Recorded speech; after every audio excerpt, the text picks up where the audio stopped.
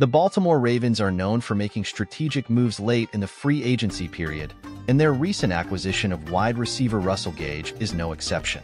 Gage, a seasoned NFL veteran, is aiming for a comeback after a challenging season sidelined by injury. With a fresh start in Baltimore, Gage hopes to re-establish himself and contribute to the team's offensive depth. The Baltimore Ravens love themselves some late free agency signings, and with the addition of wide receiver Russell Gage on Tuesday, they're back at it once again.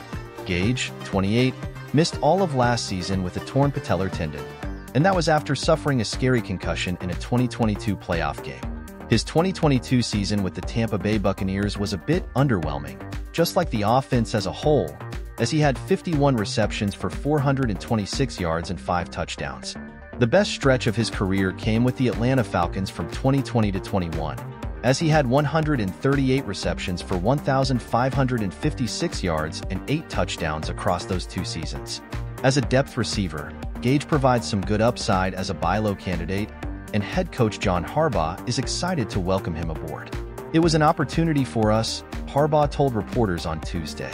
"He's a guy that's proven, a proven player. He catches. He's a tough player, physical player, great hands. He's just a proven NFL veteran-type player.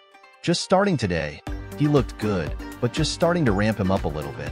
I think he got his helmet around 1 p.m. and was out there at 1:20 p.m. But we got him out there and got him going a little bit.